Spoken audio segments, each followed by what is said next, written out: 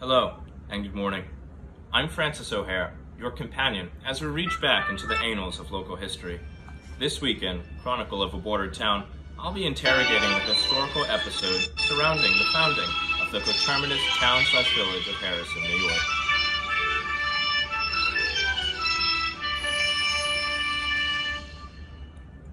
Popular legend, or beleaguered myth. One accounting has it that in 1695, an Indian chief named Pathungo sold John Harrison as much land as he could cover in a day on horseback.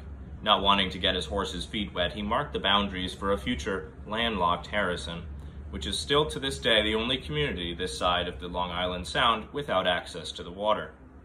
Yet another legend has it that the uneven boundaries of the town were paced out by a drunken Indian while selling it to a colonist for a handful of beads, bright cloth, and white man's wampum.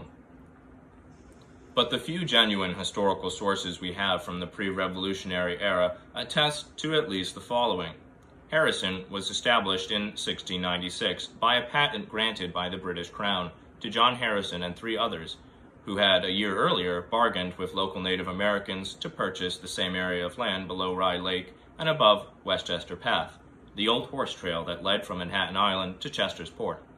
Local custom holds that Harrison was given 24 hours to ride his horse around the area he could claim, and the horse couldn't swim, or didn't want to get its feet wet for that matter. But this is folklore. In fact, the land below Westchester Path and along Long Island Sound had already been purchased and partly developed by the settlers of Rye, New York. The area that became Harrison had also been sold in 1662, and again in 1666, to Peter Disbrow, John Budd, and other investors of early residents of Rye.